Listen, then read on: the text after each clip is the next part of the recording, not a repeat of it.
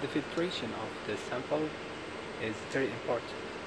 Before you can go to start the separation, for example, it is highly recommended. I don't want to say obligatory, but it is highly recommended, because sometimes you can find some samples that they don't use to be filtrated. But if you can just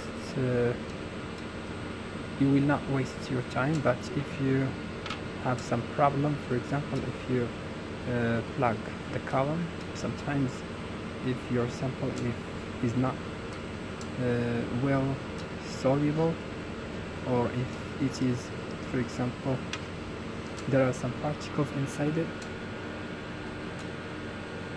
So here my sample is very dark, but there is no particles inside it. But if we see here, for this one, you see here we have some particles right here. Yes, we have here some particles. If you can use a syringe and a filter, then you will be sure that you will not make any problem. You will not encounter any problem during the process. Also, the amount of the sample that you inject here, you don't have to start sometimes with a big amount. It's better to start with well, basically here we are using a big syringe, 1 ml, but we don't inject 1 ml. We inject around 50 microliter. Sometimes you can go to 100 and 150, and as long as you are experimenting, for example, you can control the pressure, right? The pressure, if the pressure gets increased with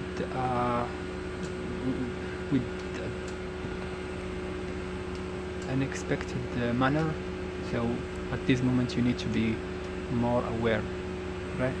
Because the pressure that you can use here, it is around this is the maximum pressure, 250. Sometimes if the compounds, the sample that you are injecting here, still contain some particles or some precipitate, it will plug the column, right? It will plug the column and everything will stop.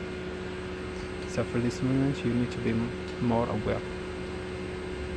Or you can, for example, try to if you can, you can play on the flow rate. Instead of 15 ml, you can go to 7 ml. If the problem is still persistent, then you need to stop everything and wash the column with different solvents. You can wash it with methanol. Then you can go to the isopropanol, yes, and you can also use the tetrahydrofuran, because it can dissolve a lot of variety of stuff, the tetrahydrofuran. But the isopropanol also is very good, because it has a high viscosity. When you inject it, of course the pressure will be increased, then it can move a lot of stuck material in your column.